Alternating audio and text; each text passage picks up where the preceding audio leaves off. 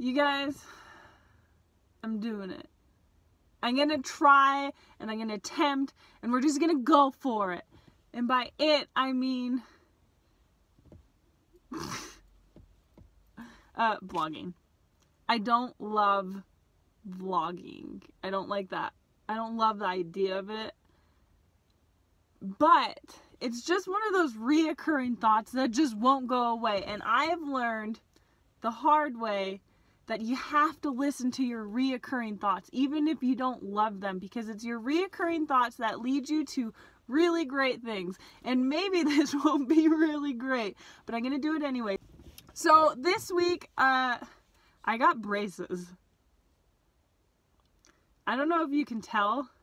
Can you tell? I hope you can't tell. I got Invisalign this week and I feel like a schmuck because I didn't have to get them if it weren't for my own stupid decisions, right?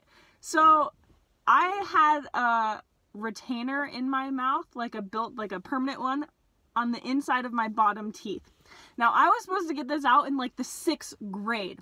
So last year I got my wisdom teeth out and I remember telling my dentist, like, take it out, like I don't need it, I should have got it out 19 years ago, right? And so we took it out and then my teeth started to move and then they started to hurt and now I wish I never would have taken it out. So this week I did get Invisalign. You can kind of see it when you're up close, right? And you just pop them in and you leave them in there except when you eat. And if you're wondering how that's been going for me so far, it about looks like this. My teeth hurt so bad that I just can't sleep. That's how bad my teeth hurt. So I had to take some ibuprofen.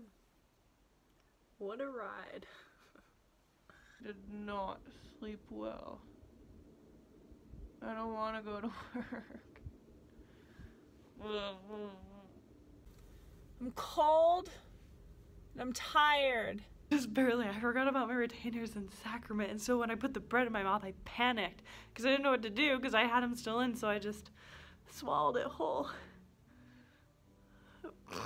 So basically it's just a really expensive mistake. I'm just trying to correct it and then the permanent retainer will go back in.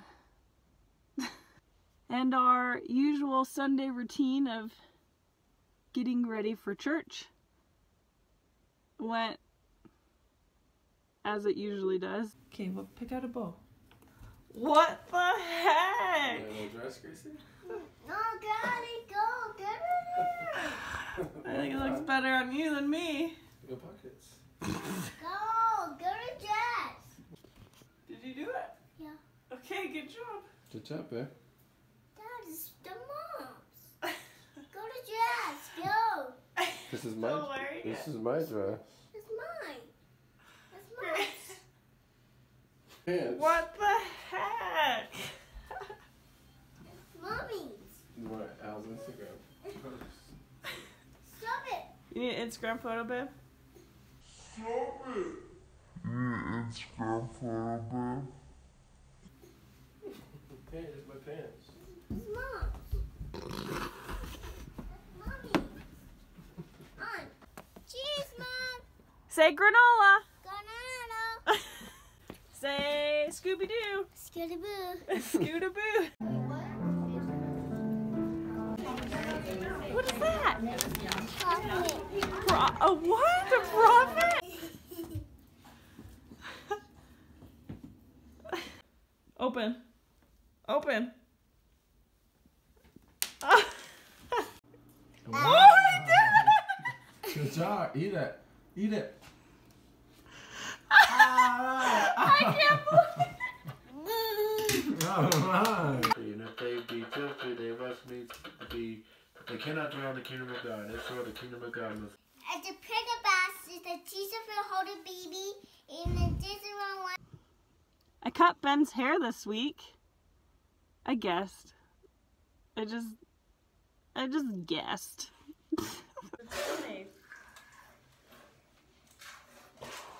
Muscles, baby, muscles. Yeah. Oh my. Just kidding, I don't have one. I'm like a fish. So, one on top. Haircut. We're gonna get a haircut. Merry Christmas. Happy New Year. Good? Yeah. This week my reoccurring thought was not only to do this, but to go to the temple.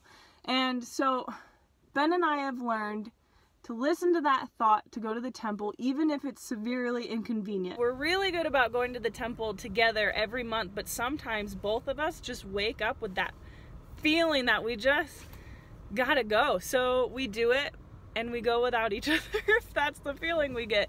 So I'm here at the Bountiful Temple. I have a bunch of family names in here that I'll be doing, but I also have a whole bunch of names that I leave here in our ward drawer, so anyone in our ward can go and do names that anyone drops off. So I'll check and see how many of those got done.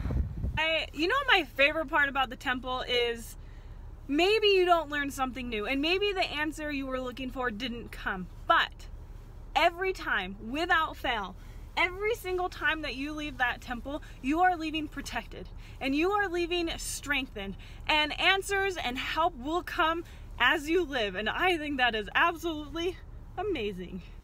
My trick to going to the temple, is there such a thing as a trick? I receive the most out of the temple when I go and I close my eyes and I just stop listening. Now I know that sounds a little crazy, but it's when I close my eyes and I let my mind and my thoughts wander. It's in my wandering thoughts in the temple that I am actually able to receive revelation. And it's in my wandering thoughts in the temple that I actually am more productive with the Spirit.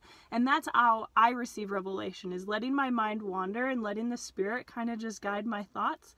And that's where new stuff comes. That's where new ideas and strength and the opportunity to realize what I need to change. All of that comes when I zone out for a minute and just have that one-on-one time with the Spirit. We also found some really great news this week. Christian's had this ear infection for almost an entire month. He's had to go to the doctor twice. We had to switch his medicine because it wasn't working and it was getting worse. So we had to go to the doctors this week to see if it got any better. If it didn't, he would have to get drains put in his ear.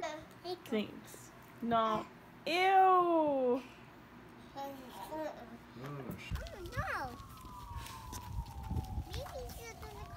So this is where Christian was at last time. So hopefully it's getting better so we don't have to drain it. Christian, don't that's happening. Christian.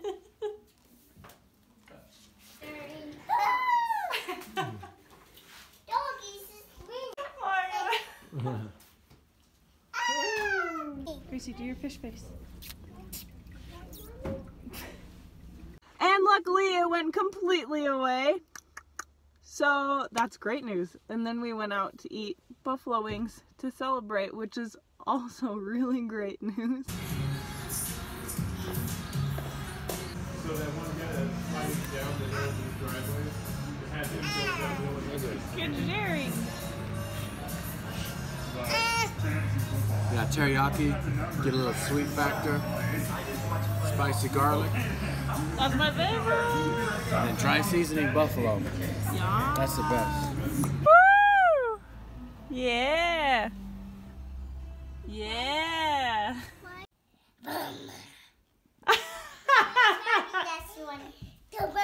Who'd you call? Spider-Man! You called Spider-Man? Also, last week I went to the recording studio. This is where all the fun happens, right? You guys are like, yeah, right. And this week I have a deadline I need to hit with my publishers. Can you just picture this for a sec? 4 in the morning? Hey, baptism click, like what on earth? And I'm not kidding, this decision, it came out of nowhere. It's so I am trying so hard. I'm listening to my talk and I'm trying to figure out a title for my fireside that's coming out. For my fireside that's coming out, I have to figure it out today. I have to send it in today and I have no idea what I'm calling it, so I'm listening to it and I have to listen to all of my bad jokes. Maybe that's what I should call it. Al Carraway, bad jokes. I'm torn between something just simple, like Al Carraway Live, or something. I don't know, maybe it just needs to be super simple. Or maybe it should be more specific about what it's actually about. So yes, it's about like my conversion, but mostly it's about really hard times. It's about doing things we don't want to do, or doing things that God asks to do and we don't know why we're doing it. It's about the times where we don't know if he's there for us, or if he's real, or, you know, just those times where we wonder, like, where are you? Like, do you care still about me?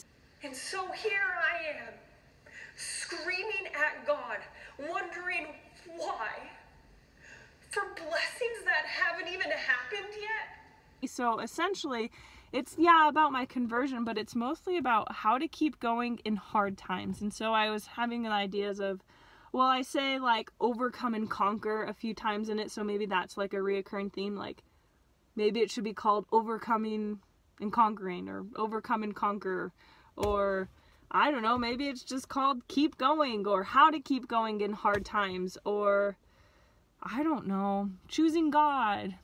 So I'm torn. I'm still torn whether it should just be something simple, Al Carraway Live, or maybe it needs to be more specific about like what it's about. As the weeks progress, I am expecting to get better at this, so you just hold on tight and you just subscribe and you just hang out with me and watch this either crash and burn or get better. It's one or two options. We're gonna figure this out. It's gonna be really good at one point. Maybe it's on week 30 of our vlog, but we're just gonna do it. We're just gonna do it anyways. You know what I mean? Just going for it. But mostly I want to do the same thing I do with like my Instagram, and that is I want to post with a purpose. And so at the end of all of my videos with whatever we did that week, I want to end with like a spiritual message and just montage other highlights and other things that we did that week during it. So at the end of every video, I'm going to give you a spiritual message that I came up with, and then just montage it with, I don't know, whatever else we filmed this week. I hope you tune in and subscribe for next week's vlog. I will be in California, and I'll be speaking twice in Danville, California. So that'll be really exciting to kind of show you like the behind the scenes of a speaker life, because it's kind of quirky. And also sometimes it's just not what people think it is. It's actually pretty far from what you think it is. So be sure to hit the subscribe button and follow me along next week when I go to California to speak. And in the meantime, here is my spiritual message that I came up with for you for this week. So let's roll the montage. Boop, boop. The truth is, our trials, our circumstances, our likes or followers, or how other people see us will never alter the unchanging truth that this is all real. The gospel is real. Eternity is reality. God really does love you, and Christ really did die for you so you can become better and happier. He died so that we may live. So let us live well. You get to decide how your day should be. Decide to be happy today, even in your trials and with other people's shortcomings. Decide to stay focused on what really matters and what affects our eternity. Decide to love and be an example. Love yourself and take care of your soul. Decide to laugh a lot and follow God. Take time every day to tell Him everything. Live the gospel and eat lots of tacos. Be a little better than who you were yesterday. Exist to be happy, not impress. Experience forgiveness and extend forgiveness. Don't let a bad day make you feel like you have a bad life. Drive with your hair and your windows down. Quit worrying over things that don't matter. Do not let anything dim your faith, slow you down, or diminish the truthfulness of God's promises to you. His promises are so real, and they never expire. Just relax, enjoy life, and enjoy it being completely true to who you are and who God wants you to be. Today is the start of anything you want. This day will never happen again. Make it count. And I am sending love and prayers your way.